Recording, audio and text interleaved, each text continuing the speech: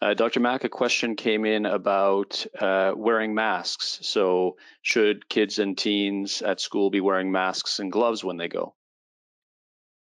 Right now, in Quebec, they're going to be opening up the primary schools and not the high schools and stuff. And recommendations are to wear masks, but I'm not sure how you can get a 5, 6, or 7-year-old to wear a mask all day long. And so I think there's recommendations, and then there's pragmatism.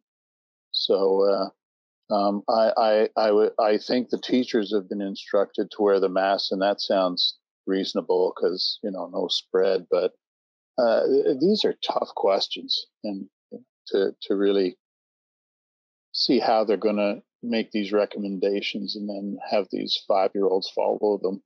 And stay 6 feet apart and all of those things. And I think it's important to note, Dr. Allen brought this up, is that it's not just about wearing a mask. It's about not touching the outside of the mask. Yeah. It's about potentially cleaning the mask on a regular basis. Yeah. It's a matter of, even if you're wearing gloves, if you're then touching your eyes and your face, the gloves are completely pointless because the virus is on your gloves.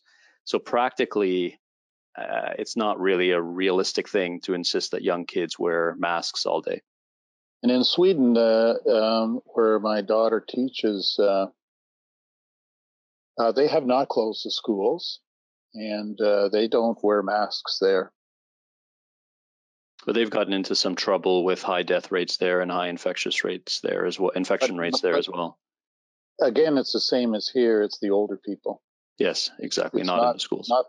Not in the schools and not the young people. Yeah, absolutely.